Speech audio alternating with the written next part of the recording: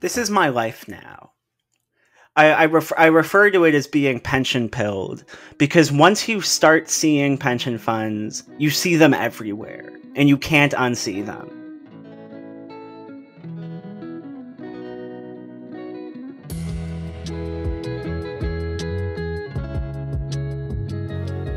Hello, and welcome to the DePOT podcast. My name is Amanda Witt, and I'm here today with Tom Fraser to discuss his academic and journalistic work surrounding Canadian pension funds.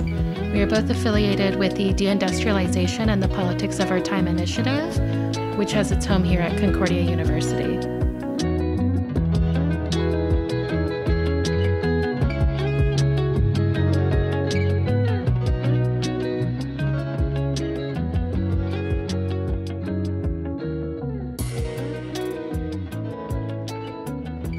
What are you doing with your life to the best of your ability? Nice.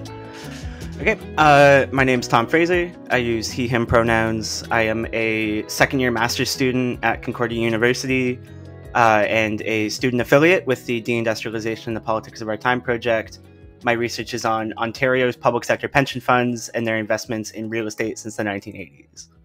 Do you want to talk to me a little bit about the process of how you got to doing these projects? Was this more based on people you were working with or more based on some passions you had before starting? Or a little of both? Yeah, so it's definitely a little of both.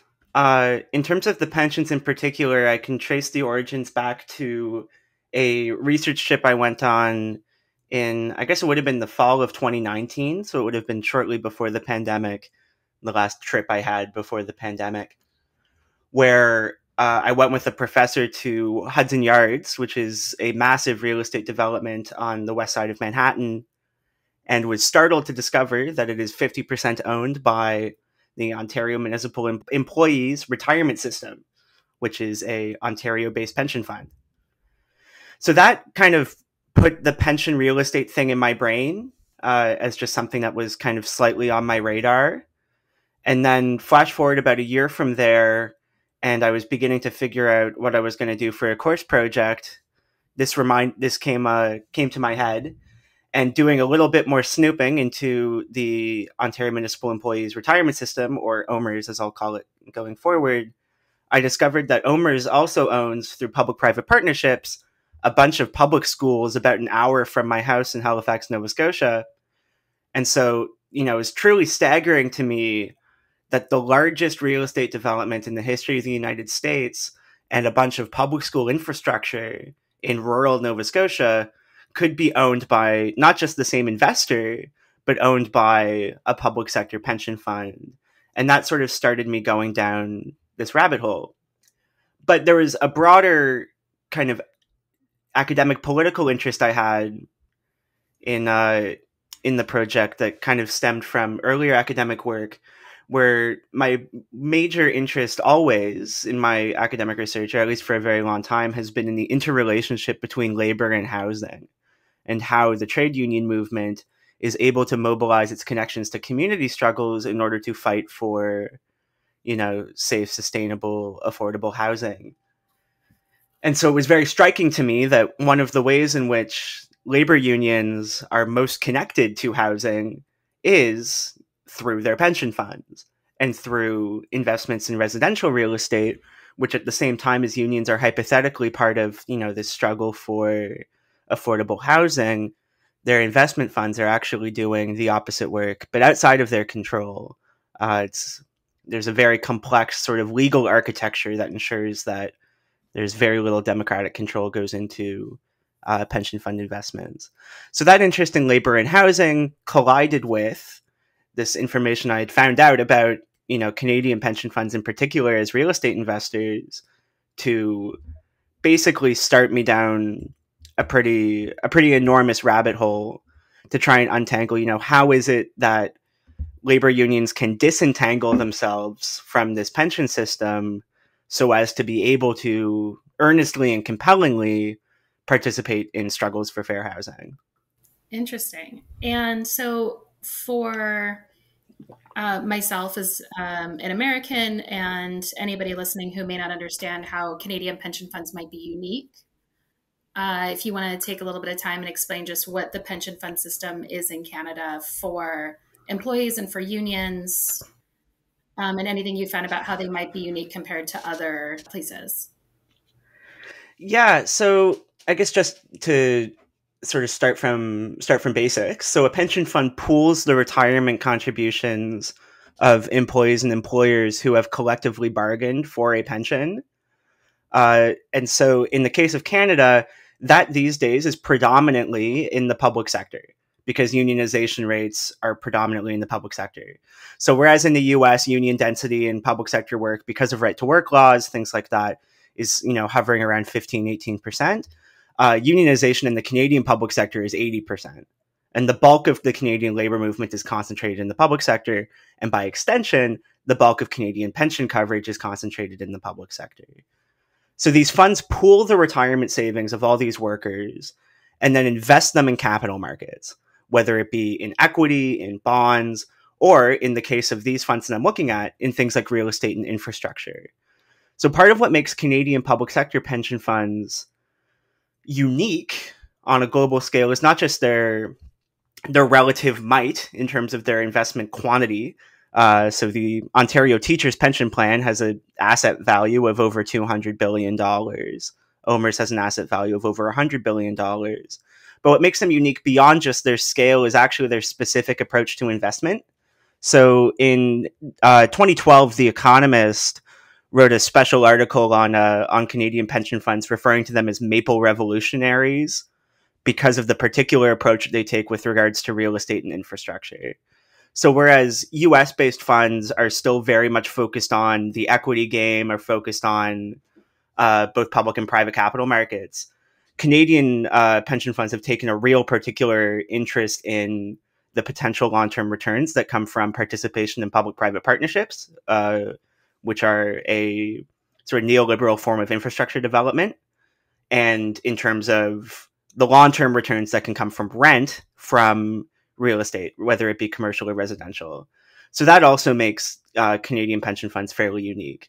A couple years ago, the World Bank actually published a report calling it the Canadian model, and encouraging pension funds across the world to take into consideration how Canadian pension funds operate in terms of their approach to investment, because they do focus more on alternatives than funds from other countries do.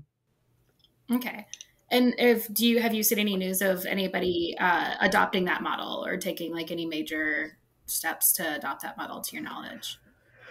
Not to my knowledge, but if I'm being totally frank, it hasn't really been something I've been actively searching for. My focus for right now really is in-house, so to speak, and just looking at the internal operations of the Ontario funds. If I go about this work further, then it will probably include looking into how much of an influence the Canadian funds have been internationally beyond just economist articles and World Bank reports. Because this is the pension world is one in which investors from different countries are definitely talking to each other. Policymakers are definitely talking to each other. So the whole restructuring of pension systems worldwide really began in the 1970s with reforms made in Augusto Pinochet's Chile that basically mass privatized the state pension system. And that was basically the firing gun for a widespread upheaval of pension systems worldwide, really, really hardcore pushed by the World Bank to encourage countries to either privatize and basically turn state pension systems into universal 401ks, or to marketize and turn state pension systems into investment vehicles. And that really became this sort of global push. And it was in that context that these Canadian funds actually restructured into market actors in the 80s and 90s. And so it wouldn't surprise me one bit if we saw in the next couple of years, and if we've already seen, and maybe it's just not something I've become aware of, pension funds, especially in the United States, focusing more on real estate and infrastructure. I don't know either. That's not something that I've studied, but I feel like real estate in the US, it's like very individualized in the way that it is seen as seen as an investment, right? Unless you get up to like a certain echelon of like very wealthy people, in which case then yes, it is collective again, which is funny. It seems not funny, but it seems to be a little bit of an inverse. And then I saw, because I read both the Jakeman article and the Canadian Dimension article where you spoke about this. And that was what was really interesting is immediately when we started talking, you connected the housing to these pension funds, because I was like looking at the two articles you had written for Jakeman and I was like, wait, what? Another thing that you had mentioned was that there was a shift from investing in infrastructure projects to investing in these real estate and these other programs. But what has happened to that infrastructure investment? Like, what is made up for that deficit? Has anything? Oh, sorry. It's been a shift towards infrastructure. Towards infrastructure. Oh my gosh. Yeah. Okay. Yeah. So it's been a shift away from just entirely equity. So both private and public, but less and less public, towards more investments in things like infrastructure and real estate. Okay. So it's totally okay. So in the language that these investors use, they refer to alternatives as like different forms of investment outside the conventional stocks and bonds, and infrastructure and real estate are the two most attractive alternatives. And in the context of the post-financial crisis, post-2008, alternatives are increasingly attractive as, something that's potentially less volatile than stock markets can be. And so the Canadian funds especially have really pivoted towards them as a way to avoid the pitfalls that occurred in 2008 when stock markets cratered and pension funds took a pretty major hit. It's this perverse irony where the 2008 financial crisis was by and large a real estate induced crisis. And the solution to it in the eyes of the pension funds is to truly double down on real estate. Oh, that's so wild. So I experienced the financial crisis in the US as a 30-something. I'm wondering, how was it as severe in Canada? How was that? So there's a common conception that Canada weathered the financial crisis in a way that other kind of significant global north economic powers didn't. There was no official bank bailout in Canada, so to speak, but actually research that I've come across as part of my work has kind of kiboshed that notion just a little bit. So there's research by the geographer Alan Wachs at the University of Toronto, who most of his work is on financialization, real estate, and mortgages, has suggested that Canada bailed out its banks, but did it basically around the back door by using the Canadian Mortgage and Housing Corporation, which for an American context is Canada's mortgage insurer, state mortgage insurer. So it's analogous to something like Fannie Mae or Freddie Mac. I forget which one is which. And basically, through the mass insuring of mortgages, Canada was basically able to reinflate the real estate market in the aftermath of 2008. And to bring this back to the pension fund, so pensions take a pretty big hit in the stock collapses in 2008. Bigger in the United States, but also in Canada. But you then have, in the aftermath, a pivot towards real estate as, this hedge against volatility, which includes, in a truly perverse sense, for the Ontario Teachers' Pension Plan, actually buying Canada's largest private mortgage insurer, which used to be called AIG Canada. It then went under in the 2008 financial crisis, and the Ontario Teachers bought it for pennies on the dollar in 2010 and turned it into Canada Guarantee. It's the only fully Canadian-owned private mortgage insurer in Canada, and it's fully owned by the Teachers' Pension. And so at the same time as, housing is this vital component of people's retirement, you mentioned this earlier, in this individualized kind of asset-based welfare structure, you also have the pension funds not just getting involved on the direct real estate ownership side of things, but you also have them involved in all of the financial steps of that asset-based welfare system in the case of the Ontario Teachers owning Canada Guarantee. And actually just a couple weeks ago, this is something I'm still trying to parse through the meaning of and the consequences of, the Ontario Teachers actually bought a reverse mortgage company. which, that's one of the ways in which people in desperate financial straits finance their retirements, is through reverse mortgaging their homes. And a retirement fund is actually going to be one of the beneficiaries of that. There are a lot of these sorts of kind of micro ironies in the pension fund world. Absolutely. And I will speak from my perspective, is that the only time I've known or seen of folks doing a reverse mortgage are when they're in dire financial straits. Often in my country, it's because of medical costs. So it's either a way to maintain housing or a way to mitigate medical costs. So it's very a little painful. Has there been much pushback from the teachers' unions, or are they just like, this, like, all funding is good funding? Like, how's that response been, if there has been any? Yeah, so I haven't seen any to the reverse mortgage in particular, but to kind of the wider spirit of the question, there's a complicated relationship between plan beneficiaries and their investments. Because on the one hand, there is a very earnest, and I don't intend in my research to demean this in any way, a deserving of a good pension on the part of a teacher, on the part of a public sector worker, on the part of a nurse, et cetera, et cetera, et cetera. These people have earned a stable retirement, and they did not build this system in which their stable retirement was predicated upon exploitation. But there is a complicated relationship that arises because of this, we'll call it a Faustian bargain between rate of return and, potential social corrosion, that does kind of catalyze resistances at particular moments and particular junctures. So, to refer back to my Canadian Dimension piece on CPP investment in IGUA, the Rio de Janeiro water utility, that came onto my radar because the Canadian Union of Public Employees actually released a statement condemning it.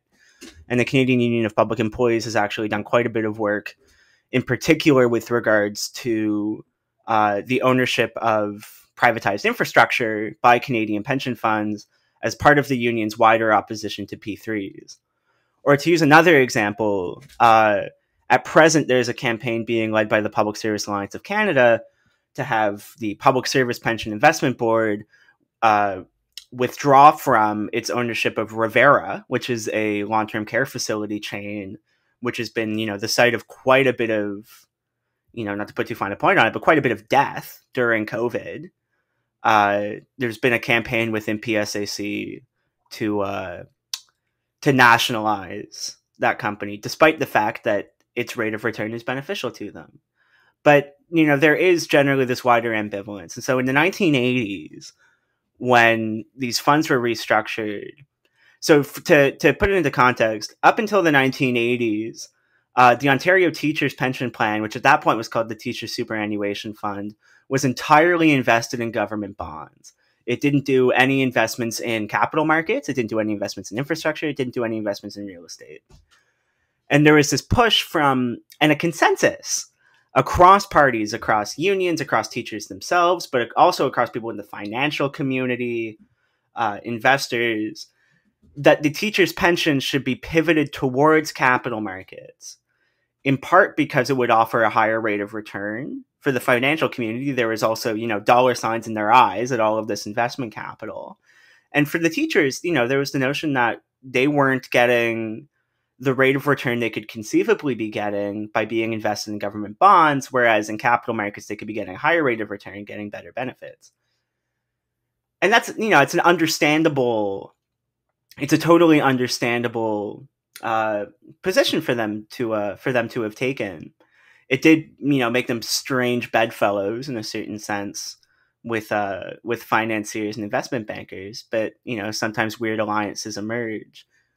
One particularly interesting part of this, and this is where we get back into campaigns to sort of fix some of these investments, is that part of the teachers' impetus and labor more broadly's impetus towards market investments rather than government bonds during that period of restructuring in the 1980s was the notion that it was actually through market investments rather than government bonds that unions could actually, have some sort of democratic control over investment structure. And so they thought that if they were able to get, a wider restructuring of the pension system away from government and towards the market, then they could actually directly exercise some sort of control and avoid socially corrosive investments. At this time period, the context is South Africa.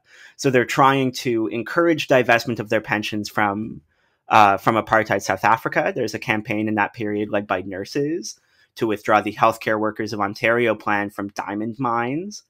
And that provides a really pivotal context to these kind of pushes for democratic control in the context of marketization. Unfortunately for labor, and I would go by extension to say unfortunately for all of us, there was not success in those pushes. And what ended up emerging are these structures called joint trusteeship, where unions and employer representatives, who are generally kind of financiers, have 50-50 control over boards, but then delegate investment decision-making to, hired investors, from, commerce programs, from finance programs, et cetera, et cetera. So there is something resembling democratic control. I won't go so far as to call it democratic control over the plan itself, but investment decision-making is insulated from anything resembling democratic control. And so the main levers that can be pulled to push for that come outside of the pension fund altogether from labor campaigns for divestment. And so you get that in the case of South Africa in the 1980s. You get that in terms of what PSAC has been doing with regards to Rivera. They had a successful campaign also with regards to private prisons a year ago.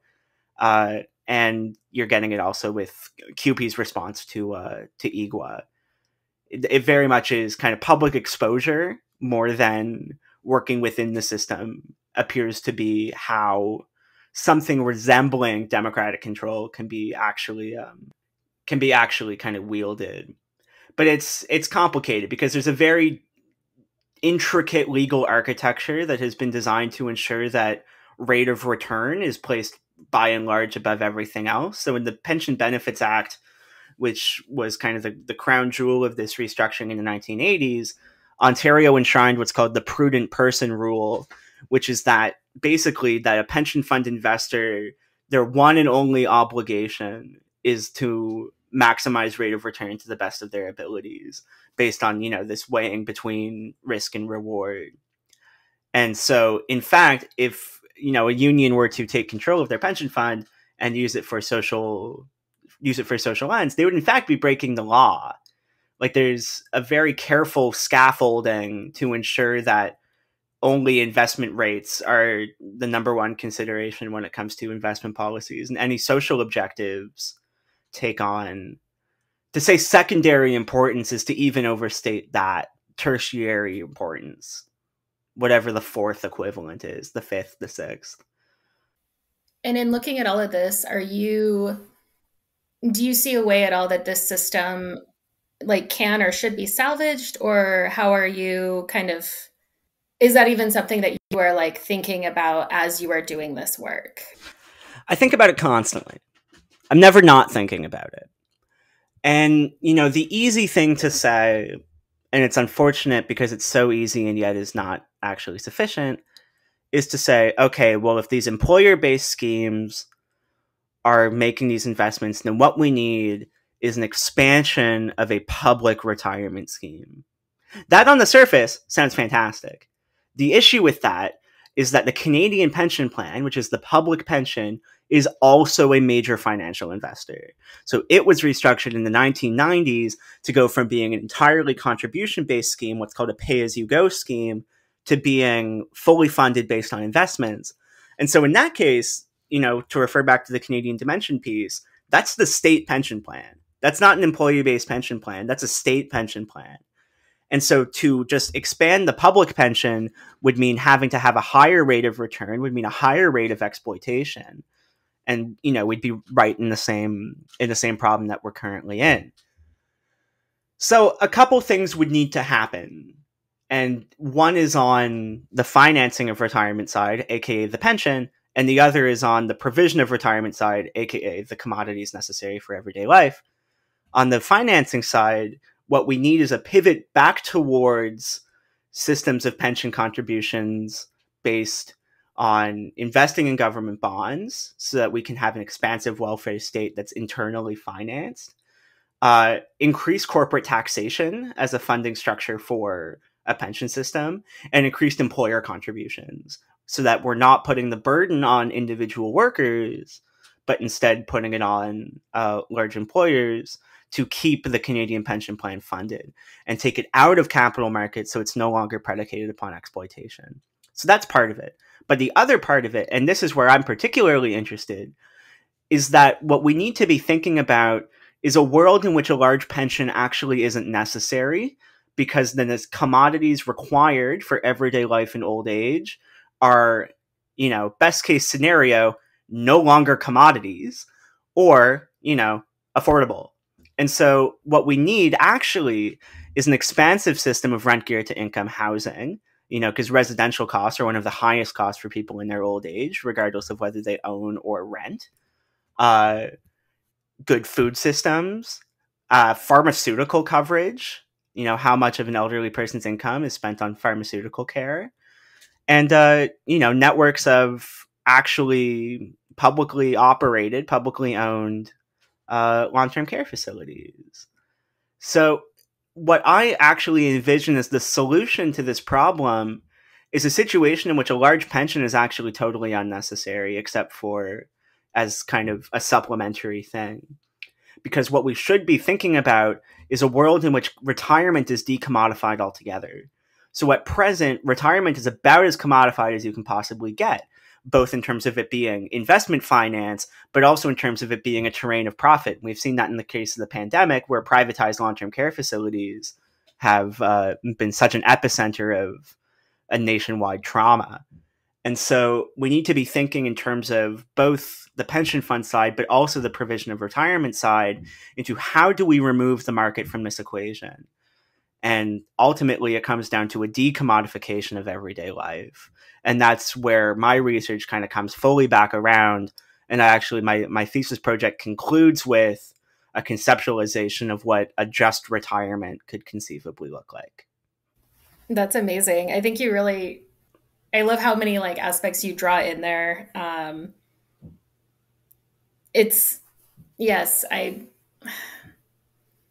Sorry, I'm just thinking about the very different retirements of my two grandparents who made it to retirement age, and how strongly dictated that was by their financial situation. And it really is something that, we think about retirement as this boogeyman, and then this narrative tool for making people more protective or more supportive of the system in which they're investing. But, we don't think about how unjust it is that we have to make those choices to begin with, I guess my other question is, what do you see, let's say after you're done with your master's and you have written, do you think that you're going to continue with this? Do you have any other things on your horizon that you're like, oh my gosh, I wish I had more time to read or research about this? This is my life now.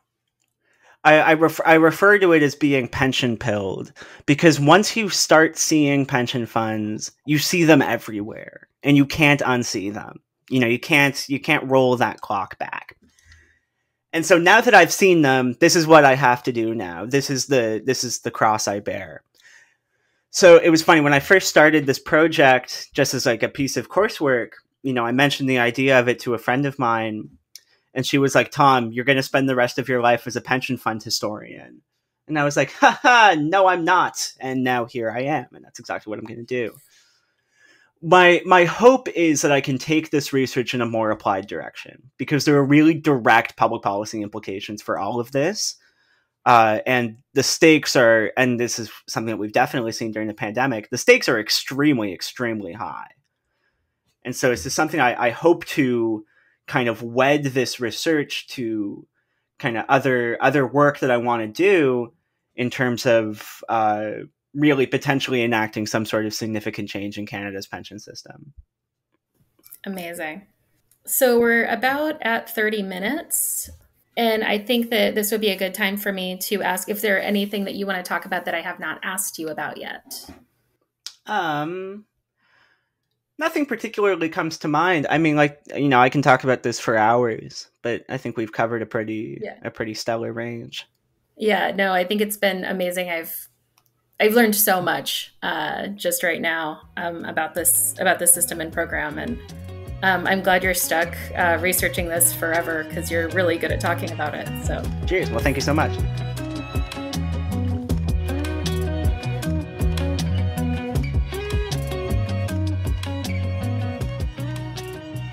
Thank you so much for joining us for another episode of the DePOT podcast.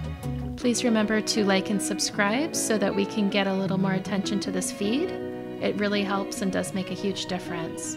Also, if you want to pitch an episode or have any follow-up questions or references involving the episode, please get in touch through deindustrialization.org or through our Twitter, deindustrialpol. So just the word deindustrial with the letters POL at the end. Thanks so much for listening and have a wonderful day.